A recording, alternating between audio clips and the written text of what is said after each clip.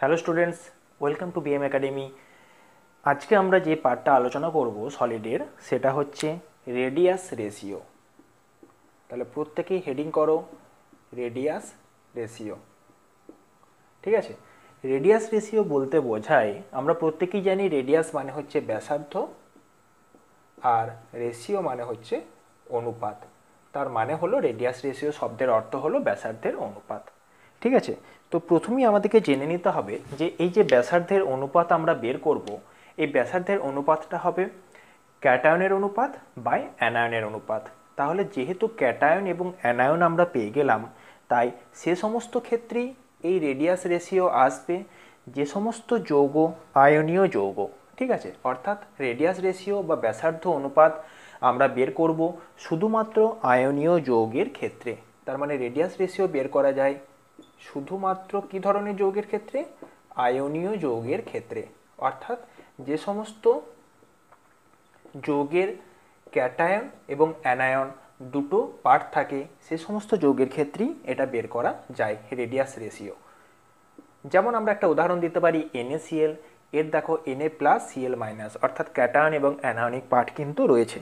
ঠিক তেমনিভাবে আমরা উদাহরণ দিতে পারি CaCl, ZnS, CF2। প্রত্যেকটা উদাহরণ কিন্তু আমাদের এক্ষেত্রে আয়নীয় যৌগ। 2 নম্বর পয়েন্ট যেটা, সেটা হচ্ছে রেডিয়াস রেশিও বা ব্যাসার্ধ অনুপাত আমরা কিভাবে বের করব? রেডিয়াস রেশিও সমান হচ্ছে ক্যাটায়নের ব্যাসার্ধ বাই অ্যানায়নের ব্যাসার্ধ। ঠিক আছে, অর্থাৎ আমরা এটাকে লিখতে পারি রেডিয়াস অফ ক্যাটায়ন, রেডিয়াস বলতে আমরা স্মল আর দ্বারা ডিনোট করলাম, বাই হচ্ছে রেডিয়াস অফ অ্যানায়ন, বা আমরা এটাকে বলতে পারি R+ বাই R-, কারণ ক্যাটায়নকে আমরা জেনারেলি প্লাস আকারে লিখি এবং অ্যানায়নকে আমরা মাইনাস আকারে লিখি। ঠিক আছে, 3 নম্বর পয়েন্ট, এই যে রেডিয়াস রেশিও আমরা পেলাম, একটা জিনিস লক্ষ্য করে দেখো, এই যে রেশিওটা, এই অনুপাতের মান কখন বাড়বে? তোমরা সিম্পল ম্যাথামেটিক্যাল ফর্মুলা থেকে বলো, এই লবটা যত বাড়াবো, ঠিক আছে, বা নিউমিরেটর পোর্শনটা যত বাড়াবো, তত এই রেশিওর অনুপাতটা বাড়তে থাকবে, এর মানটা বাড়তে থাকবে। আর হরের মানটা যত বাড়াবো তত এই মানটা কমতে থাকবে। এটা তো আমরা খুব ভালোভাবেই জানি যে লব বাড়ালে অনুপাতের মান বাড়ে, হরের মান বাড়ালে অনুপাতের মানটা কমে। তাই এখানেও ঠিক তেমনই R+-এর মান বা ক্যাটায়নের ব্যাসার্ধ যত বাড়বে, রেডিয়াস রেশিও তত বাড়বে। ঠিক তেমনিভাবেই R- বা অ্যানায়নের ব্যাসার্ধ যত কমবে, রেডিয়াস রেশিও তত বাড়বে। আরেকটা জিনিস জেনারেলি আমরা জানি যে ক্যাটায়নের তুলনায় অ্যানায়নের ব্যাসার্ধ বেশি হয়, R- গ্রেটার দেন R+, এটা আমরা প্রত্যেকেই জানি। ঠিক আছে, পরবর্তী পয়েন্ট যেটা আমরা পাবো, এই রেডিয়াস রেশিওর মান বা ব্যাসার্ধ অনুপাতের মান যত বেশি হবে, আয়নীয় যৌগটার স্টেবিলিটি তত বেশি হবে। অর্থাৎ আমরা এখানে লিখতে পারি যে ব্যাসার্ধ অনুপাত বৃদ্ধি পেলে যৌগটির, অবশ্যই এক্ষেত্রে যৌগটা হবে আয়নীয় যৌগ, কি বৃদ্ধি পাবে? স্থায়িত্ব বৃদ্ধি পাবে বা স্টেবিলিটি বৃদ্ধি পাবে। এখন প্রশ্ন হচ্ছে যে রেডিয়াস রেশিও বাড়ার সাথে সাথে কোনো আয়নীয় যৌগের স্থায়িত্ব বাড়ার কি সম্পর্ক রয়েছে? দেখো একটা জিনিস লক্ষ্য করে, যে এই যে ক্যাটায়ন এবং অ্যানায়ন, জেনারেলি কি হয়, এই ক্যাটায়ন এবং অ্যানায়নগুলো পরস্পরকে টাচ করে থাকে। ঠিক আছে, একটা প্লাস এবং একটা মাইনাস পরস্পরকে টাচ করে থাকে। যখন আমরা একটু পরে স্ট্রাকচারগুলোর দিকে এগোবো, তখন আমরা দেখতে পাবো যে ক্যাটায়ন অ্যানায়নকে কিন্তু স্পর্শ করে থাকে, এবং দুটো অ্যানায়ন কিন্তু পরস্পরের মধ্যে স্পর্শ করে থাকে না, কারণ আমরা জানি অ্যানায়ন অ্যানায়নে বিকর্ষণ হয়, অর্থাৎ তাদের মধ্যে কিছুটা কিন্তু গ্যাপ থাকে। বোঝা গেছে? বেশ, এবারে তোমরাই বলো যে এই যে R+, এই R+-এর মানটা যদি আমাদের বেশি হয়, তাহলে এর চারিদিকে অ্যানায়নের সংখ্যা বেশি হবে, অর্থাৎ বেশি পরিমাণ অ্যানায়ন এই ক্যাটায়নটার চারিদিকে থাকতে পারবে। কিন্তু যদি এই প্লাসের মানে R+টা যদি ছোট হয়, তাহলে দেখা যাবে যে এখানে আরও অনেক কম সংখ্যক অ্যানায়ন ক্যাটায়নটাকে জুড়ে থাকতে পারছে। অর্থাৎ ভেরি ইজিলি আমরা বলতে পারছি যে যদি R+-এর মানটা বাড়ে, তাহলে তার চারিদিকে বেশি সংখ্যক R- অর্থাৎ অ্যানায়ন এসে জুড়তে পারবে। ফলস্বরূপ কী হবে, তার কোঅর্ডিনেশন নাম্বারটা বাড়বে, এবং কোঅর্ডিনেশন নাম্বার যত বৃদ্ধি পাবে, তত যৌগটার স্থায়িত্ব বৃদ্ধি পাবে। ক্লিয়ার? বেশ, তাহলে কোনো যৌগের স্থায়িত্ব বৃদ্ধি করার জন্য আমাদের 3টে পয়েন্টের দিকে খেয়াল রাখতে হবে। সেই 3টে পয়েন্ট এবার আমরা একটু লিখে নেব। তাহলে এটা বোঝা গেল যে ব্যাসার্ধ অনুপাত কি। ব্যাসার্ধ অনুপাতটা কার ক্ষেত্রে ব্যবহার করা হয়? শুধুমাত্র আয়নীয় যৌগের ক্ষেত্রে। আচ্ছা, এবারে কোনো যৌগের বা কোনো আয়নীয় যৌগের স্থায়িত্ব বা স্টেবিলিটি কিভাবে আমরা এই রেডিয়াস রেশিওর মাধ্যমে বৃদ্ধি করব, সেই ধরনের কিছু পয়েন্ট আমরা লিখে নেব। দেখো, ধরে নেওয়া হয় যে ক্যাটায়ন এবং অ্যানায়নগুলো স্ফেরিক্যাল শেপ হবে এবং পরস্পরকে অবশ্যই টাচ করে থাকবে। তাহলে আমরা এখানে লিখতে পারি ক্যাটায়ন ও অ্যানায়নগুলো স্ফেরিক্যাল বা গোলাকার হবে এবং পরস্পরের সংস্পর্শে থাকবে। ক্যাটায়নের চারিদিকে যত বেশি অ্যানায়ন থাকতে পারবে তত তার কোঅর্ডিনেশন নাম্বার বেশি হবে বা সর্বগাঙ্ক সংখ্যা বেশি হবে, তত তার স্থায়িত্ব বেশি হবে। 2 নাম্বার হচ্ছে অ্যানায়নগুলো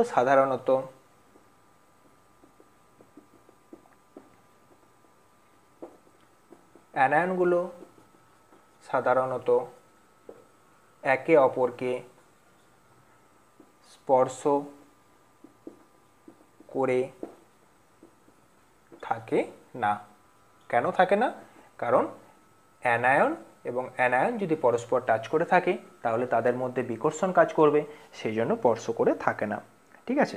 3 নাম্বার পয়েন্ট হচ্ছে ক্যাটায়নগুলো যত বেশি তার চারিদিকে অ্যানায়নকে ধরে রাখতে পারবে বা যত বেশি অ্যানায়ন কোনো একটা ক্যাটায়নের চারিদিকে থাকতে পারবে তত তার স্টেবিলিটি বেশি হবে। তাহলে 3 নাম্বার আমরা লিখতে পারি ক্যাটায়নগুলোর চারিদিকে যত বেশি সংখ্যক অ্যানায়ন থাকবে, ঠিক আছে, যৌগটির স্থায়িত্ব তত বৃদ্ধি পাবে। অর্থাৎ এই 3টে ফেনোমেনার উপর কোনো আয়নীয় যৌগের স্থায়িত্ব নির্ভর করে। ঠিক আছে। আরেকটা জিনিস আমাদের খেয়াল রাখতে হবে, দেখবে আগের ভিডিওতেও আমরা বলছিলাম যে এই যে ক্যাটায়ন এবং অ্যানায়ন, এই অ্যানায়ন এবং ক্যাটায়ন যখন কোনো একটা ক্যালাসের মধ্যে থাকে এবং কোনো একটা ক্যালাসের যখন আমরা কোনো একটা ইউনিট সেলকে ভাবি বা ইউনিট সেলের কথা ভাবি, তখন সেক্ষেত্রে জেনারেলি কি হয়, অ্যানায়নগুলো তৈরি করে প্যাকিং। অর্থাৎ প্রত্যেকটা যে মেন পয়েন্ট, সেই পয়েন্টগুলোতে থাকে অ্যানায়ন এবং এফসিসি হোক, এইচসিপি হোক বা বিসিসি হোক, যে কোনো প্যাকিংই হোক না কেন, প্রত্যেকটা প্যাকিং তৈরি হয় কিসের দ্বারা? অ্যানায়নের দ্বারা। তাহলে ক্যাটায়নগুলোর কাজ কি? ক্যাটায়নগুলোর কাজ হচ্ছে মাঝখানে যে ভয়েডগুলো থাকে, আমরা 2 ধরনের ভয়েডের কথা বলেছি বা ফাঁকের কথা বলেছি, সেই দুটো ফাঁক ছিল, একটা হচ্ছে টেট্রাহেড্রাল, একটা ছিল অক্টাহেড্রাল, অর্থাৎ একটা চতুস্তলকীয়, একটা অষ্টতলকীয়। এই যে ভয়েডগুলো, সেই ভয়েডগুলোতে ক্যাটায়নগুলো এসে বসে পড়ে বা ক্যাটায়নগুলো এসে সেই ফাঁকগুলো বা ভয়েডগুলো দখল করে। আমরা উদাহরণ হিসেবে বলেছিলাম যে প্রথমে কতগুলো লাড্ডুকে রাখলে তাহলে লাড্ডুটা মেন পজিশনে থাকলো, অর্থাৎ তৈরি করলো প্যাকিং, এবং মাঝে যে গ্যাপগুলো থাকলো সেখানে কিছু কিশমিশ ছড়িয়ে দিলে, অর্থাৎ কিশমিশ আকারে ক্যাটায়নগুলো সেই ভয়েডগুলোকে দখল করলো। বোঝা গেছে? বেশ, তাহলে প্রত্যেকটা ক্ষেত্রে অ্যানায়নের পজিশনটা কিন্তু ফিক্সড, অর্থাৎ অ্যানায়ন কিন্তু একদম নির্দিষ্ট পজিশনে ফিক্সড হয়ে রইল, কিন্তু ক্যাটায়নের সংখ্যাটা ভ্যারি করতে পারে। ঠিক আছে। ক্যাটায়নের সংখ্যাটা কখনো কম হতে পারে সাইজে, কখনো বেশি হতে পারে, যেমন খুশি হতে পারে, এবং সেই অনুযায়ী আমাদের বিভিন্ন রকম রেডিয়াস রেশিও আসবে এবং সেই রেডিয়াস রেশিও অনুযায়ী আমরা কিন্তু কোঅর্ডিনেশন নাম্বার পাবো। অর্থাৎ ধরো খুব যদি একটা ছোট্ট ক্যাটায়ন দিই, ভাবো একটা খুব ছোট্ট পয়েন্ট টাইপের ক্যাটায়ন, তাহলে এর দেখো এই পাশে একটা অ্যানায়ন থাকতে পারে, এই পাশে একটা অ্যানায়ন থাকতে পারে, তখন সেক্ষেত্রে এর কোঅর্ডিনেশন নাম্বার হবে কত? 2। যদি আমরা একটা ক্যাটায়নের সংখ্যাটাকে মনে করো একটু বাড়ালাম, এবারে দেখা গেল যে এর চারিদিকে 3টে থাকতে পারে। যদি 3টে অ্যানায়ন থাকতে পারে তাহলে তখন হয়ে যাবে কোঅর্ডিনেশন নাম্বার 3, এইভাবে আমরা কোঅর্ডিনেশন নাম্বারটা বিচার করতে পারবো। অর্থাৎ ক্যাটায়নের সাইজটা আমরা দেখতে পাচ্ছি এখানে ভ্যারি করছে। ক্যাটায়নের সাইজটা যত আস্তে আস্তে বৃদ্ধি পাবে তত কোঅর্ডিনেশন নাম্বারটাও তত বৃদ্ধি পাবে, এবং আস্তে আস্তে কোঅর্ডিনেশন নাম্বার 2, 3, 4, 6, 8 অবধি আমাদের হতে পারে।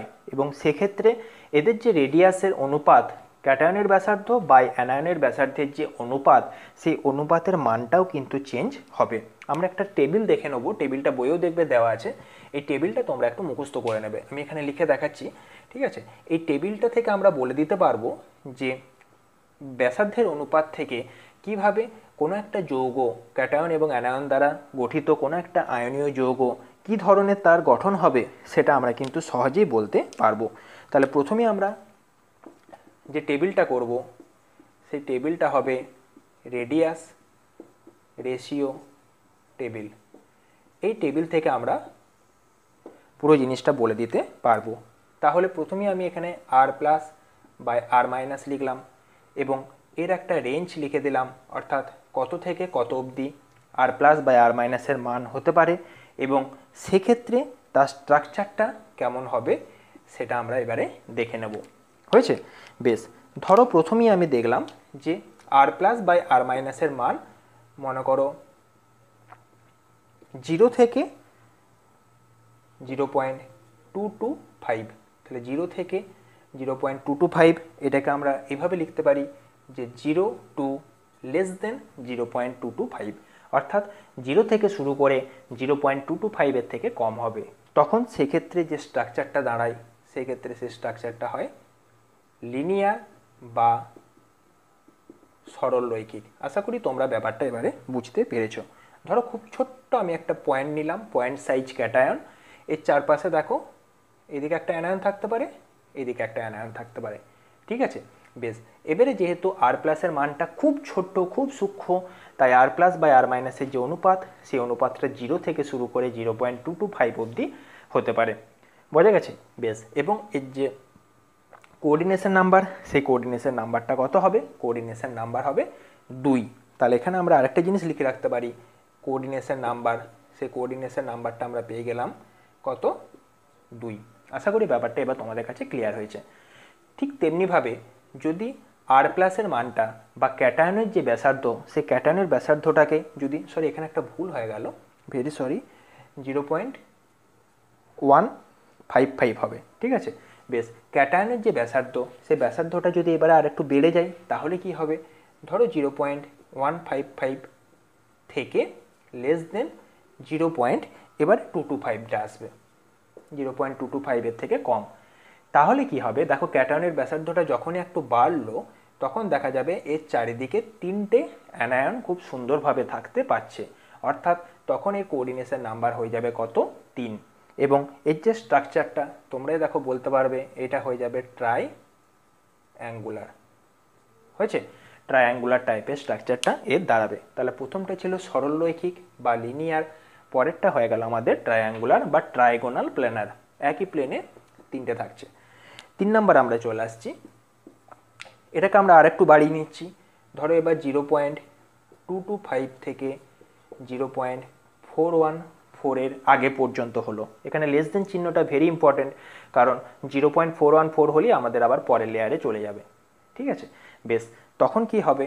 এখানে স্ট্রাকচারটা যেটা দাঁড়াবে সেটা হয়ে যাবে টেট্রাহেড্রাল বা চতুস্থলকীয়, অর্থাৎ ক্যাটায়নের চারিদিকে 4টে অ্যানায়ন থাকতে পারবে, কোঅর্ডিনেশন নাম্বার হবে 4। হয়েছে? বেশ, নেক্সট আমরা চলে আসবো অক্টাহেড্রাল। এখানে কোঅর্ডিনেশন নাম্বার হবে কত? 6। এবং সেক্ষেত্রে আমরা দেখব যে এর মানটা হবে 0.414 থেকে লেস দেন 0.732। ক্লিয়ার? বেশ, লাস্ট পার্ট আমরা যেটা পাবো সেটা হচ্ছে বডি সেন্টার্ড কিউবিক বা BCC, ঠিক আছে? সেক্ষেত্রে আমাদের যে মানটা হবে 0.732 থেকে লেস দেন 1 এবং এক্ষেত্রে এর কোঅর্ডিনেশন নাম্বারটা হবে 8। তাহলে আমাদের যেটা দাঁড়ালো, প্রথমটা লিনিয়ার, তারপরটা ট্রায়াঙ্গুলার, তারপরটা টেট্রাহেড্রাল বা চতুস্থলকীয়, তারপরটা অক্টাহেড্রাল, ঠিক আছে, বা অষ্টতলকীয়, এবং শেষেরটা হচ্ছে বিসিসি টাইপ, এবং কোঅর্ডিনেশন নাম্বারগুলো হচ্ছে 2 3 4 6 8, এবং এদের রেঞ্জটা হচ্ছে 0 থেকে 155, তারপর 225, 414, 732, 1। তোমরা এইটা একটু মুখস্থ করে নেবে। ঠিক আছে, এটা দেখবে এমন কিছু ব্যাপার নয়, মুখস্থ হয়েও যাবে। 0.155, 225, 414, 732, 1। এবং তোমাদের ধরো এবারে কিছু কোশ্চেন এখানে আসতে পারে, যে ধরনের কোশ্চেনগুলো এখান থেকে ইজিলি দেয় সেইগুলো, ধরো এরকম একটা কোশ্চেন দিল যে কোনো একটা আয়নীয় যৌগের রেডিয়াস রেশিও বা আর প্লাস বাই আর মাইনাসের অনুপাত হচ্ছে মনে করো 0.515, তাহলে এটি কি ধরনের যৌগ, বোঝা গেছে বেশ, বা এর স্ট্রাকচারটা কেমন হবে। তাহলে যখনই 0.515 দিল, তাহলে ওটা কোন রেঞ্জের মধ্যে রয়েছে, দেখো এই রেঞ্জের মধ্যে 0.41 থেকে 0.732 এর মধ্যে 0.515টা পড়ছে। তাহলে সঙ্গে সঙ্গে তোমরা বলতে পারবে যে অবশ্যই যৌগটি হবে অক্টাহেড্রাল। ক্লিয়ার? ঠিক তেমনিভাবে বললো যে 0. মনে করো দিয়েছে 0.173, এটা কার মধ্যে পড়ছে, দেখো এই রেঞ্জে পড়ছে 173টা, তাহলে তোমরা বলতে পারবে যে স্ট্রাকচারটা হচ্ছে এর ট্রাইঅ্যাঙ্গুলার। তো এইভাবে আমরা সহজেই আমরা জিনিসগুলোকে বলতে পারবো, এবং আমরা পরবর্তীকালে দেখব যে এই স্ট্রাকচারের উপর ভিত্তি করে কতগুলো এক্সাম্পল রয়েছে। যেমন টেট্রাহেড্রালের ক্ষেত্রে আমরা দেখব ZNS এর স্ট্রাকচার পাবো, পরেরটাতে পাবো NaCl এর স্ট্রাকচার, শেষেরটাতে পাবো আমরা CsCl বা সিজিয়াম ক্লোরাইডের স্ট্রাকচার। এই স্ট্রাকচারগুলো আমরা প্রত্যেকটা পাবো। পরের ভিডিওটা খুব ইম্পর্টেন্ট তোমাদের জন্য এবং ভেরি ইন্টারেস্টিং হবে। পরের ভিডিওতে আমরা দেখব যে কিভাবে এই যে আয়নীয় যৌগগুলো NaCl, CsCl, ZNS, CaF2, Na2O, এই যৌগগুলোকে নিয়ে আমরা আলোচনা করব যে এই যৌগগুলোর অ্যাকচুয়াল স্ট্রাকচার কেমন হয়, এবং এই যৌগগুলোতে অ্যানায়নগুলো ঠিক কোন কোন পোর্শনে থাকে এবং ক্যাটায়নগুলো কোন কোন পোর্শনে থাকে, তাদের কোঅর্ডিনেশন নাম্বারটা কেমন হয়, এবং সাথে সাথে আমরা দেখে নেব যে কীরকমভাবে পুরো যৌগগুলো অবস্থান করে। তো আজকের ভিডিওটা এতটাই, ভেরি সিম্পল এবং খুব ইজি একটা টপিক। তোমরা শুধুমাত্র এখান থেকে এই ছকটা মনে রাখবে। আরেকটা কনসেপ্ট তোমাদের হয়ে গেল যে আর প্লাস এর মান যত বেশি হবে তত স্টেবিলিটি বেশি হবে। দেখো এদিকে যত আমরা নিচের দিকে যাব এর থেকে স্টেবিলিটি বেশি, এর থেকে স্টেবিলিটি বেশি, এর থেকে স্টেবিলিটি বেশি, প্রত্যেকটাতে আর প্লাসের মান বেড়েছে, অর্থাৎ ক্যাটায়নের যে ব্যাসার্ধ সেটা বেড়ে বেড়ে গেছে, তার জন্য কিন্তু রেডিয়াস রেশিওটা বা ব্যাসার্ধের অনুপাতটা কিন্তু বেড়ে বেড়ে গেছে। পাশাপাশি আমরা দেখতে পাচ্ছি কোঅর্ডিনেশন নাম্বারগুলো বেড়ে বেড়ে গেছে, এবং কোঅর্ডিনেশন নাম্বার যত বেড়ে বেড়ে গেছে তত স্থায়িত্ব কিন্তু ক্রমাগত বেড়ে গেছে। তো এই হচ্ছে মেন কনসেপচুয়াল জিনিস। ঠিক আছে, আজকের ভিডিওতে আসলে পরের ভিডিওতে আমরা পরের পার্টটা সম্পর্কে আলোচনা করব। ওকে, থ্যাংক ইউ।